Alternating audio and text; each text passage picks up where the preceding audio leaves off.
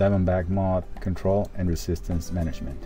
What started off as a moderate insect season this fall has turned into one of the heaviest warm seasons on produce crops we've experienced in many years. Since mid-September, cabbage looper, beet armyworm, and diamondback moth populations have been consistently abundant in various areas throughout the Yuma County. For the most part, cabbage looper and beet armyworm have been relatively easy to manage with our standard insecticide products.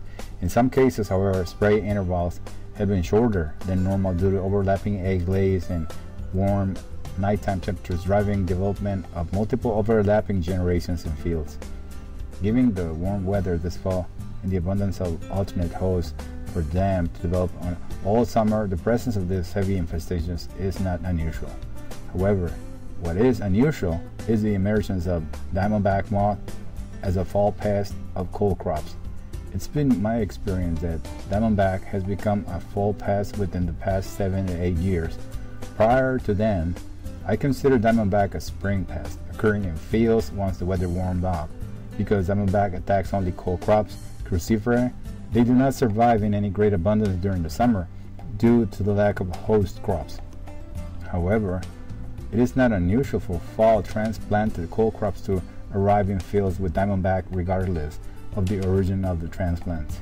This certainly would explain how diamondback populations can become so quickly established in September and October. Under ideal temperatures, 85 degrees, diamondback can complete a generation in a little over 2 weeks, as opposed to about 3 weeks necessary for cabbage looper and beet armyworm. Thus, once established, diamondback populations can rapidly build up multiple generations in the field. Management of diamondback in coal crops often requires intensive insecticidal management, more so than what is generally required to control beet armyworm and cabbage looper. In some growing locations, like Florida and Hawaii, protection of coal crops often requires multiple spray applications, sometimes as often as twice per week, to break the diamondback cycle. Unfortunately, intensive management can lead to insecticide resistance, which diamondback has long history of. I've become concerned this fall because I have had numerous reports from PCAs who have difficulty in controlling diamondback in transplanted coal crops, transplanted cabbage and cauliflower in particular. In some cases, there have been reports of our standard insecticide products not providing adequate efficacy against diamondback. It's impossible to explain for sure why this poor field performance has occurred, as many operational and biological factors, application timing and frequency rate, choice of a product, weather, and resistance, ultimately determine the level of efficacy. Although resistance isn't likely, we will be collecting and bioassaying a few of these populations just to make sure this is not one of these factors.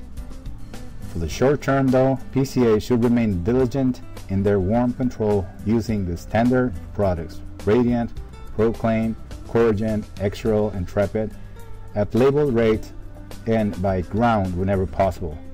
Also, it is important that PCAs practice sound insecticide resistant management by rotating modes of action following each application. This is particularly important with the diamide group of insecticides, IRAC group 28, because these products can be applied as both foliar spray and soil injections, and multiple generations of left larvae can potentially be exposed to variable doses of this chemistry.